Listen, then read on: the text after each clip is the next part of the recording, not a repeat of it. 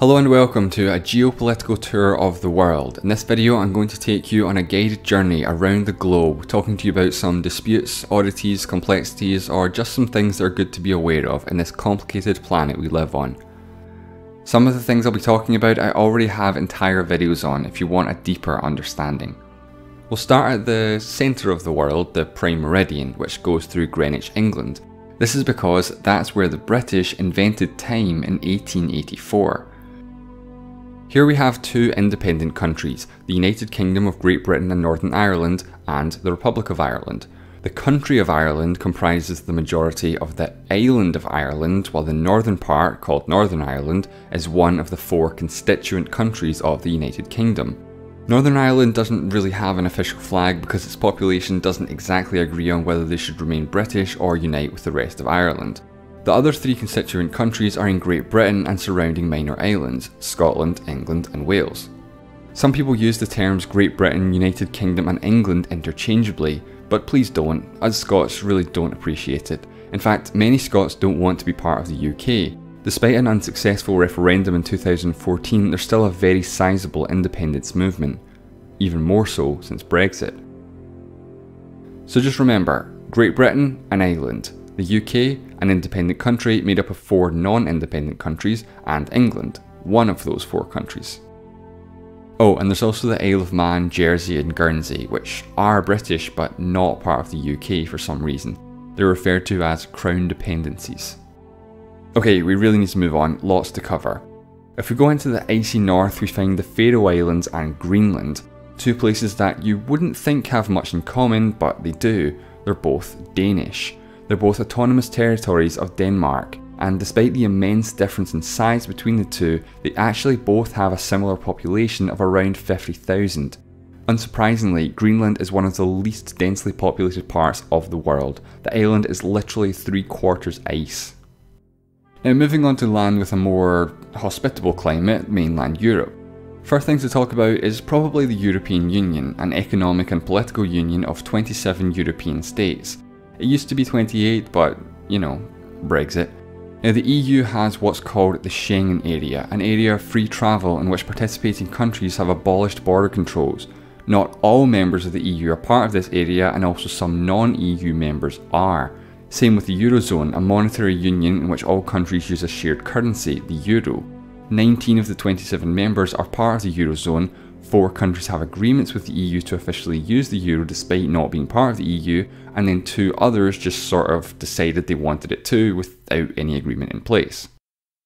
Now given how much Europeans loved conquering the world for a few centuries, there are plenty of parts of European countries outside of Europe, like the large part of France in South America or smaller islands just off the coast of Madagascar. Of course, I won't be able to cover them all.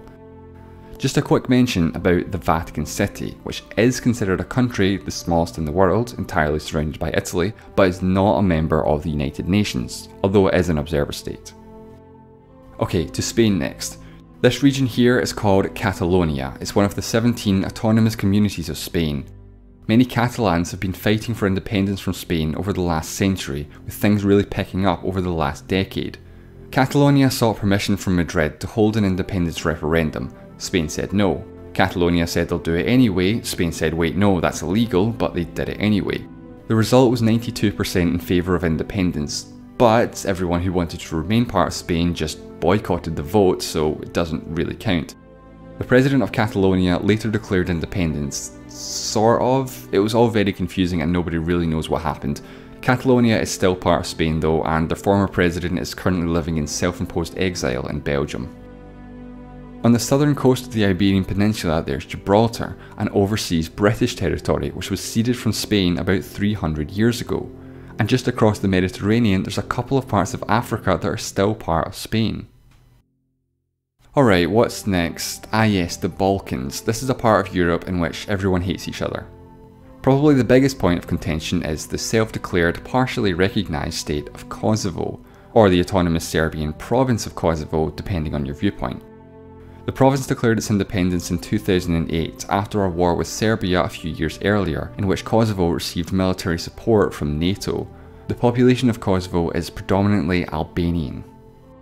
As well as this, there was also the near 3-decade naming dispute between Greece and North Macedonia, as it's now called. Basically, Macedonia is a large geographic region, much of which is in Greece, and was named as such after an ancient Greek kingdom of Macedon. So Greece wasn't too happy in 1991 when their neighbour declared independence from Yugoslavia as the Republic of Macedonia. Due to Greek objections, the country was referred to as the former Yugoslav Republic of Macedonia in diplomatic organisations like the UN. After 28 years, the insanity was finally ended and the country was renamed the Republic of North Macedonia. But I'm pretty sure neither side was really happy with the outcome and they both still hate each other. On to Russia now. This is the Crimean Peninsula. It was annexed by Russia from Ukraine in 2014 after a referendum of questionable legitimacy. It was only actually part of Ukraine for about half a century since it was transferred to Ukraine while both were Soviet republics. Western governments and the UN do not recognise the annexation and still consider the peninsula to be part of Ukraine. Nothing has actually been done about it though. One more part of Russia that's good to be aware of is the small exclave here called the Kaliningrad Oblast. It was originally part of the German state of Prussia, but the Soviet Union claimed it after the Allies' victory in World War II, and then after the fall of the Soviet Union it became completely cut off from the rest of Russia. Now travelling to Russia's southern border with Georgia, Georgia has a somewhat precarious political situation as it has not one but two parts of the country that have declared their independence, Abkhazia and South Ossetia. Both states have control over the areas they claim, however they very much lack international recognition. Both states declared their independence in the 1990s with backing from Russia. There was even a brief war over the dispute between Georgia and Russia in 2008. No prizes for guessing how that turned out. Next we'll take a trip down to the Mediterranean to the beautiful summer getaway of Cyprus. The political situation here though is a bit ugly. The island is currently divided between the country of Cyprus and the unrecognised Turkish Republic of Northern Cyprus. There's a UN buffer zone separating the two political entities that was established after the inter-ethnic violence between the Greeks and the Turks of the island erupted in the 1960s shortly after Cyprus gained independence from the UK. There was a Greek coup followed by a Turkish invasion and it all got very messy. Oh, and there's also some British bases on the island. I guess the strategic location was just too valuable to give up. Moving further south and on to Africa. Probably the most noticeable geopolitical dispute in Africa is the area known as Western Sahara. The region is claimed and mostly controlled by Morocco, but the region has also been proclaimed as the independent country of the Sahrawi Arab Democratic Republic by the indigenous rebel group the Polisario Front, which started off by fighting against Spanish colonial rule in the 1970s. In 1976, Spain just sort of noped out of the whole situation and divided the region between Morocco and another neighbouring country, Mauritania, who also claimed the region at the time, but not anymore. On the opposite coast of Africa we have Somaliland, which once again is a dispute caused by the Europeans. Somaliland was controlled by the British, while the rest of what is today the country of Somalia was controlled by Italy. In 1960, the two were joined to make a new independent country. Somaliland declared independence in 1991 and a civil war has been ongoing ever since. Now moving on to the Middle East. Okay, so it's quite literally impossible to give any kind of explanation of what the hell is going on here in just a couple of minutes, so just keep in mind that everything I say is going to be way oversimplified. Before the beginning of the currently ongoing situation, there was an area called Palestine, which was under British administration.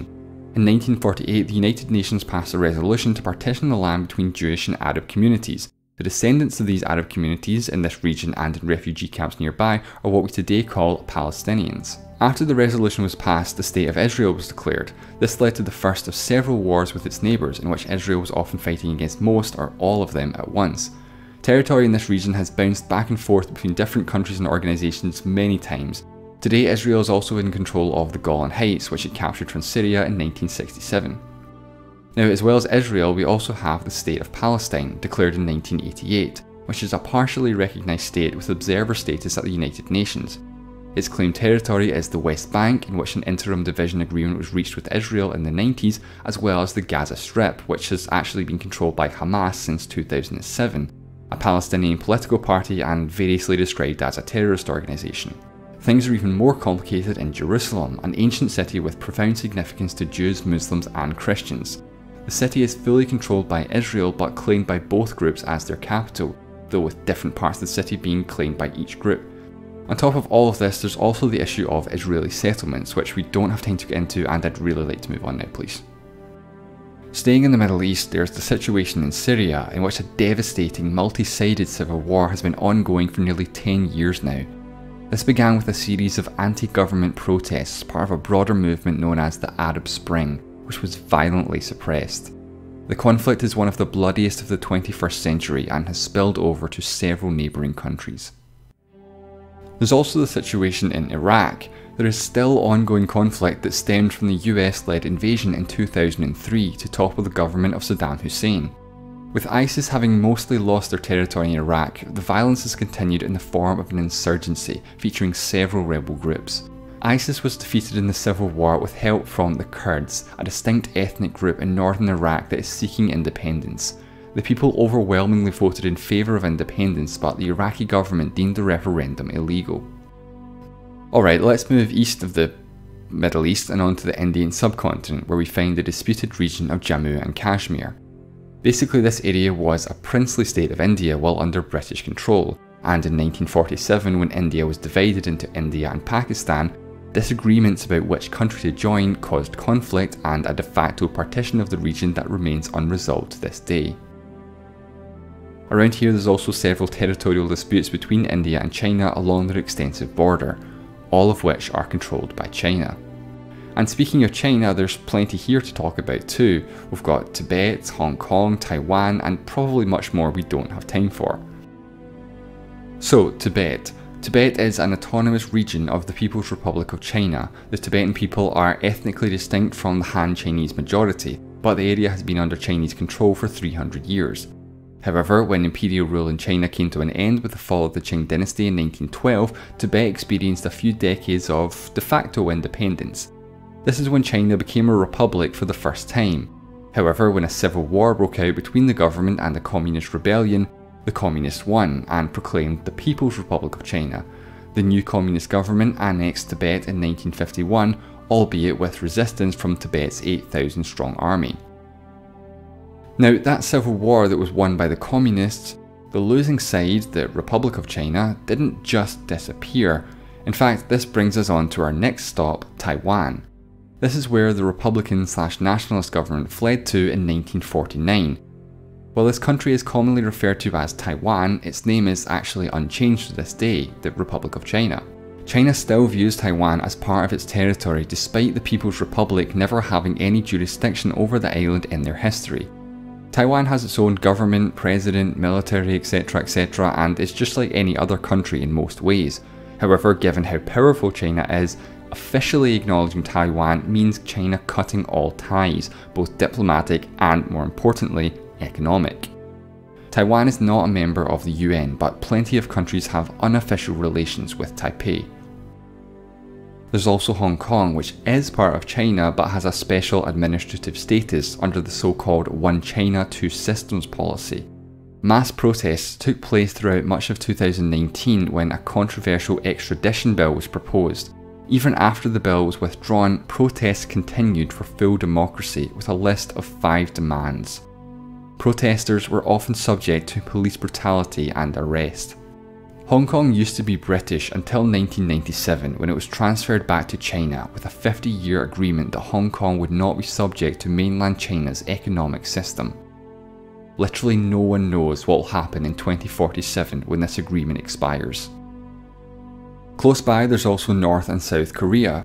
Korea had been annexed by Japan in 1910, but with the Japanese defeat in World War II, the peninsula was to be temporarily divided.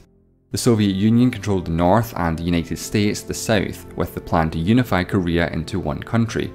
But then the Cold War happened and suddenly the two countries controlling Korea hated each other and were less willing to cooperate. There was a 3-year war which didn't really accomplish much except massive casualties on both sides. North Korea is the most isolated country in the world, with its population unable to leave and with little knowledge of the outside world. North Korea has nuclear weapons though, hence the lack of intervention. Elsewhere in Asia to be aware of, there's a country that nobody really knows what to call it, Burma or Myanmar, and there's also the South China Sea, which is the most disputed part of the entire planet, claimed by like 40 countries or something, probably. Where do we go from here? We can probably just skip over Australia and all that down there. They're pretty chill, not too much to talk about. Let's instead go all the way across the Pacific Ocean, which is mostly empty except for Hawaii, which is part of the United States but has a Union Jack on its flag for some reason. So now we're in the Americas, North and South America, although some people, especially from Latin America, refer to them as one continent, America, singular. However, English speakers generally use this word to refer to the country, the United States. There's plenty going on in the Caribbean. There are 13 independent nations, most of which no one has ever heard of, as well as European colonies and territories, and also a random part of Colombia. Cool flag though. Oh, and Puerto Rico, that wants to awkwardly add a 51st star to the American flag. A particularly peculiar case is with a bunch of Dutch islands, Aruba, Curacao and St Martin, which are actually countries within the Kingdom of the Netherlands, making up 4 constituent countries along with the Netherlands itself. Somewhat similar to the UK, but within the constituent country of the Netherlands there are 3 more Caribbean islands, Bonaire, St Eustatius and Saba. Here's a Venn diagram to help you out. Elsewhere in the Americas there's the Falkland Islands, British islands with British people who near unanimously voted to remain a British territory, but for some reason Argentina claims them as their own. They even fought a brief war in 1982 when Argentina invaded the islands, but this only happened because the dictator was trying to distract his people from the country's failing economy. Let's see, what else? Well, there's Antarctica, which is mostly just ice and snow, but hey, it's land, so countries will try and stick a flag in it and claim it as their own, because why not at this point? There are various claims to the continent, some of which overlap, as well as some unclaimed land, but it's mostly irrelevant because of the Antarctic Treaty. The treaty has suspended all new claims, guarantees freedom for scientific exploration, and a ban of all military activity. Sometimes when we look at the world, the lines on a map don't fully do justice to the situation on the ground. You often have to look beyond the borders to see what lies beneath. Geopolitics can be both complicated and fascinating in equal measure, and it's always good to know what's going on in the world. A great way to keep yourself informed is by watching documentaries on CuriosityStream, an online streaming service with thousands of titles on science, technology, history, lifestyle and so much more.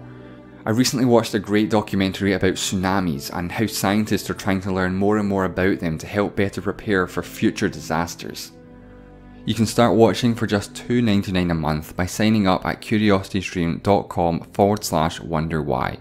With your subscription, you'll also get access to Nebula, a streaming service for independent creators. Nebula has a lot of original content, such as the multi-creator series Working Titles, a series dedicated to TV shows with great opening title sequences. Recently I made an episode about the greatest sitcom of all time, go check it out. Again, that's curiositystream.com/wonderwhy. Thanks so much for watching and I'll see you next time.